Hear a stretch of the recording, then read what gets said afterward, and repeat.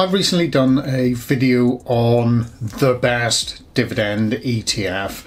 I got loads of comments about one that I hadn't actually covered, and that was the one that you can see on the screen at the moment, the Fidelity US Quality Income UCITS ETF, known by the ticker symbol of FUSI. I'm going to go and do a quick run through some of the key characteristics of this ETF, and in those key characteristics I'll be looking at things like the holdings, the performance, what kind of dividend it pays, and as I always do, that risk rating, and I'll then pitch it against a couple of the ETFs that I'd covered in that previous video, and actually two that I currently hold at the moment, and give you my thought. Welcome back to the channel, and if you're new here, hi, I'm Mark of Desperately Seeking FI. I'm going to use just ETF as the tool to take you through the FUSI ETF, and basically you come in justetf.com. I'll drop a link down below to it so that you can go and have a look at that. Let's have a quick look at some of the key characteristics of this. It is distributing ETF, so in other words it is going to pay you income, and this one pays quarterly. So we'll figure out how much that is towards the end of the video. Fund size is about 0.8 billion, so 809 million.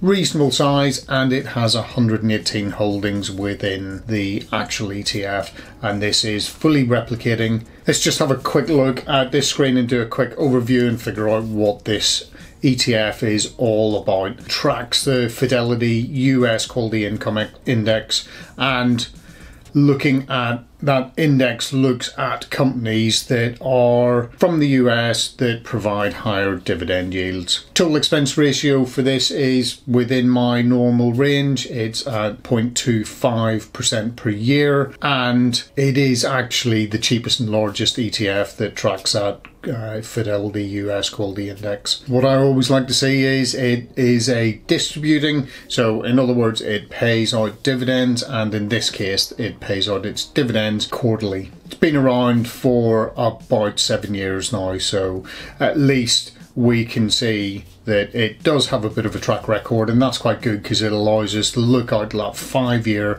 time frame and see how it has actually performed. Thing that I always tell people to go and do, go away, have a look at some of those key documents. So go and have a look at the key investors information document, and it's got lots of stuff in here, so it'll tell you a little bit more about the ETF, what its objectives are, what the investment policy is. It'll give you an idea of the risk to reward profile, and if we look here, this is basically just that synthetic risk to reward index, and as with many of those ETF that I talk about, it's sitting in around that risk rating of 6. Let's go and have a quick look at the chart. Let's start off looking out at that 5-year period, and you are seeing a nice steady trend to the upside, apart from obviously the blip that we have in around March 2020, when we actually see COVID kicking in and dropping the market quite considerably. What's the last year look like? Nice steady growth, a couple of little dips here and there, but on the whole nice progressive upside, and looking over the last year being up about 19.38%. Last 6 months up almost 11, last 3 months up 6.63%. All in all, showing nice progressive upside on this ETF. Let's jump across and have a quick look and see which companies are actually held within this ETF. So the top 10 holdings, you can see there you have Apple, Microsoft, Nvidia, and surprisingly they are some of the big magnificent 7 that we are seeing really doing particularly well at the moment. So being weighted, you are looking at some of these companies having higher weighting. Looking into the Eli Lilly's, Procter & Gamble, Home Depot, etc. As we would expect, this is a US Quality Income Index, so it is predominantly based within the US, with about 5% outside of there. And we are very heavily weighted towards that technology sector with almost 29%. But given where we are with things at the moment, most of the Magnificent Seven go on a particularly good run. That potentially would be something that you would be expecting to see. I quite like this little heat map. It sort of allows you to have a quick look and see how things have been doing just by quickly looking at the screen and seeing what things have been doing and where are there particular months, are there particular trends that potentially you see this index doing well or not doing quite so well. October, September, potentially not as strong a month as we may have within November, which always seems to have been on the positive rise. Don't use this past performance as an indication of anything that could potentially happen in the future. Do go away, do some due diligence and have a look at whether or not this kind of ETF is something that you're looking to invest into, whether it fits with your investing strategy and your aims and goals. And don't forget, any money you do put in, there is a risk that you could lose some, if not all of it. If you're finding some value in this kind of content, I'd love it if you could drop a comment down below and smash that like button and give me a comment of some other ETFs that potentially you want me to go and have a quick look at and give you some of my thoughts on dividends. Suggesting currently about 2.11% dividend yield, lower than I would normally like to see if I was investing into individual stocks. But I'm starting to do a slight transition away from looking for those higher dividend yields and looking at a bit more growth. And as we saw earlier, there has been quite a bit of growth in this ETF over the past 5 years. What we see in this chart is basically we have been seeing a bit of an increase in the dividend being paid.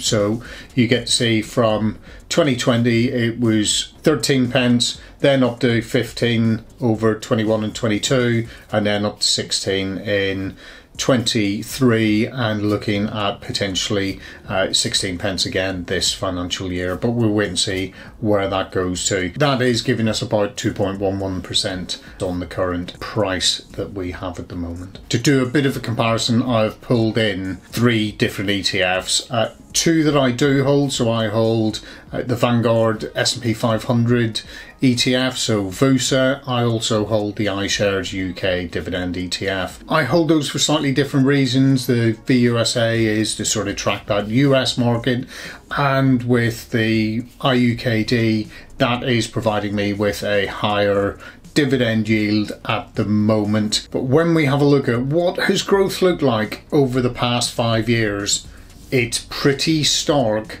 that the focus on the UK dividends is not seeing as huge a growth as those more focused on the US.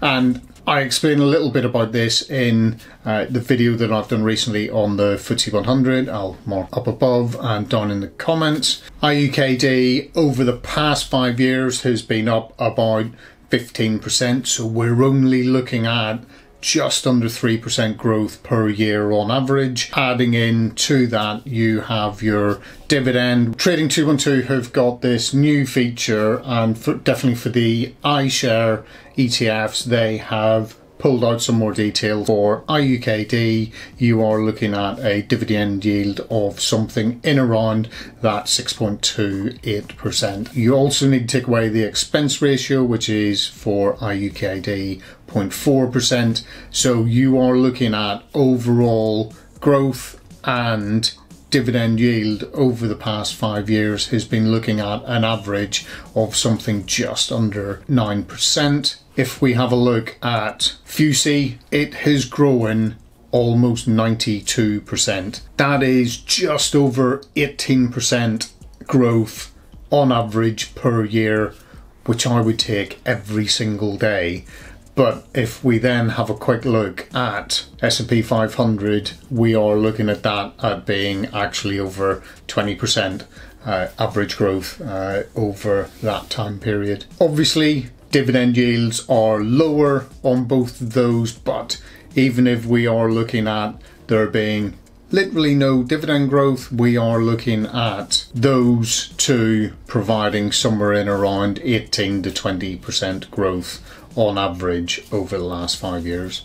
I will leave it up to you to decide which way you wish to go. And it may also all depend on whether you need an income or whether you are looking for growth. It all depends on what your investing horizon is, what your risk appetite is, and what your investing goals are. Everybody is different, so do go away, have a think about it, but it may be worthwhile going and having a look to see whether FUSI is something that you want to invest into, or if you're already investing into an S&P 500 tracker, is that enough for you and you don't need that added overlap. Thanks very much for watching, and I will see you in the next one. Cheers, bye.